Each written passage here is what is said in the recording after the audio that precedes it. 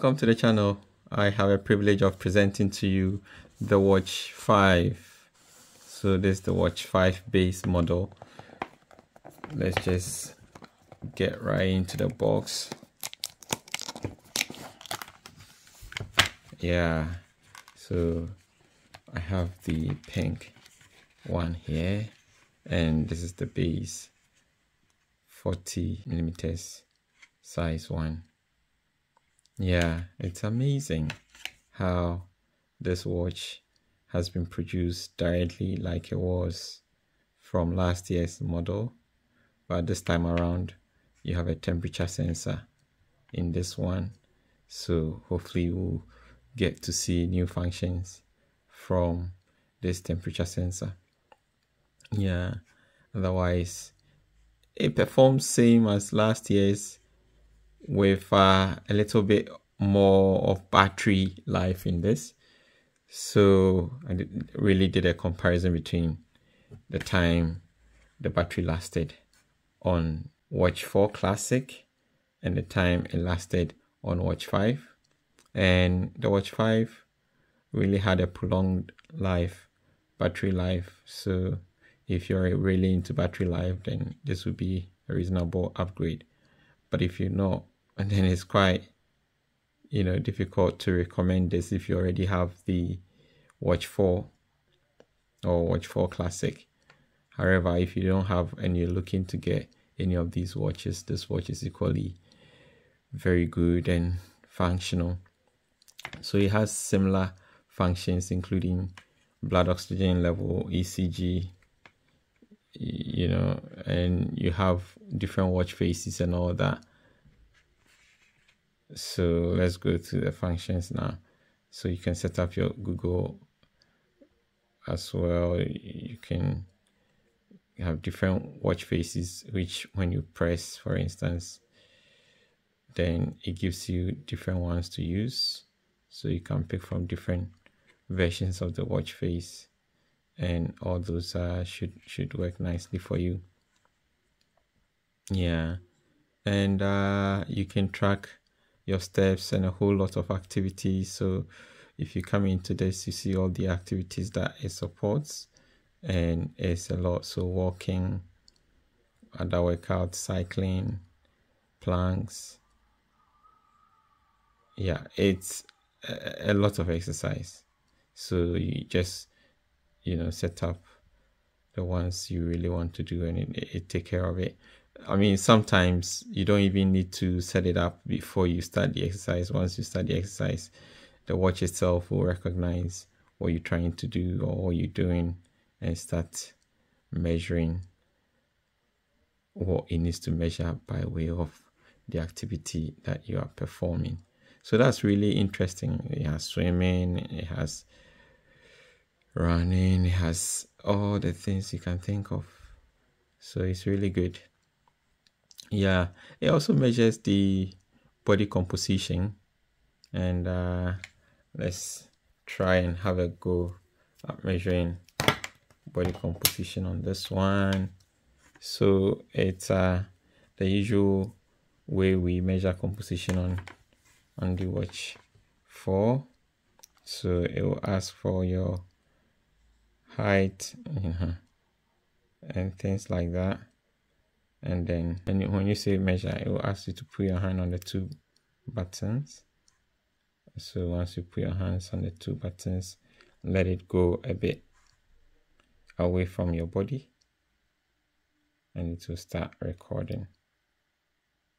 And you raise your arms, and you let the watch go a little bit away from your body, and then it starts measuring. Yeah, there you go.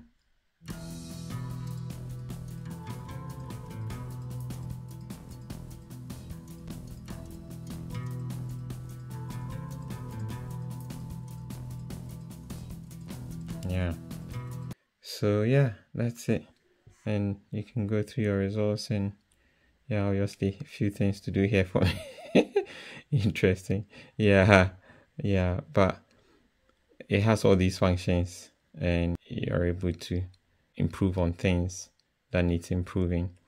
It tracks your sleep as well, and gives you a sleeping score just like the Watch 4. But what is new here is the fact that over a consistent period of a week or so of taking sleep measurements, it will categorize you into like an animal. It has ranges of animal that it classifies, and each animal, it will require you to take certain steps to be able to improve your sleep and ensure you're making the most of your sleep and rest. So it measures blood pressure, ECG, so all these good things. And obviously heart rate is measured as well. Yeah. Stress, host of other functions. Yeah. I'll set up the blood pressure and ECG in a bit and we'll take you through that. But all in all, I think it's a very good watch, and improvement we've seen this year is within the battery area, a longer lasting battery than previously. So that's a welcome change. So for blood pressure measurement, you need to calibrate the Watch 5 to ensure that whatever recording you have on the Watch 5 comes through on your blood pressure monitoring. So let's begin to recalibrate. So let's calibrate now. Yeah, get started. Okay, so let's follow the instructions. It says we should put a watch. Yeah, we have the watch on, everything is fine. But next, you click on next, and you get your blood pressure cuff on you, which I have now. So then the watch will automatically start, but you need to time the start with the start of your monitoring as well. So let's go. And you need to stay quiet and still. And you enter the recording in the phone. So this is 1:38:72. Done. And then you confirm. Then we go again.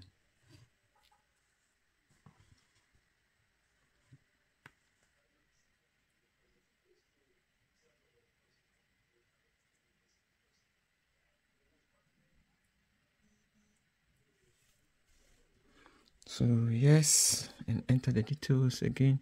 Yeah, ideally the timing should be the same, but it's quite difficult to time it the same because one finishes before the other, if you see what I mean. So it's on best effort basis, ensuring it synchronizes. So let me just probably wait a bit for the watch to start system for some time before I start the blood pressure monitor one. But it's asking me to now start the blood pressure monitor one. So okay, it started. Let's start with this.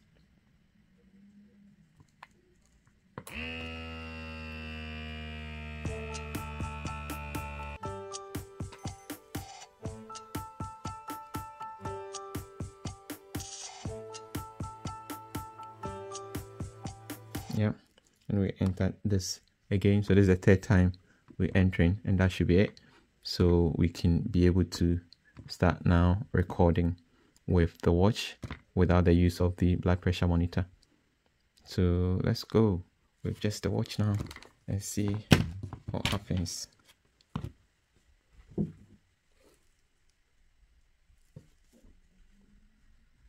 So measure. Okay.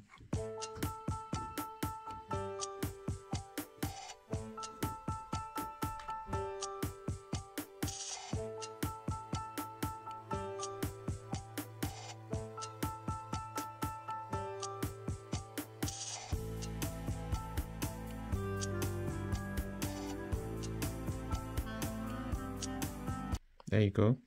So it's done the measurements.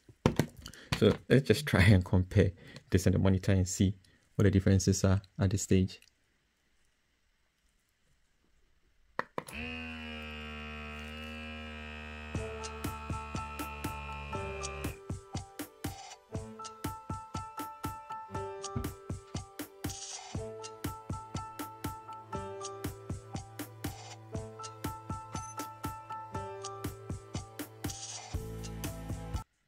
Wow, that's a lot of difference, huh?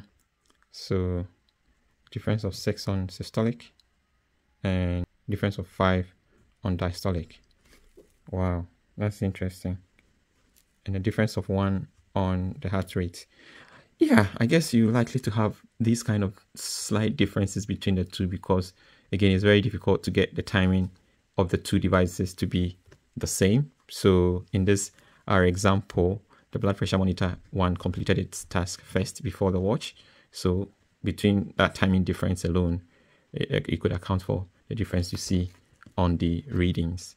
Yeah, but in general, I wonder how, if you want to watch to measure your blood pressure, you still would have to calibrate with a blood pressure monitor every month. It could have been something that is done once and the watch gets it until you decide to measure it again. But in this case, that's not how the watch is designed. You have to recalibrate every month. And so, yeah, we'll see how it goes. Measuring ECG, then you only go to the ECG menu and you click on record. Say, okay, you put your hands on the side.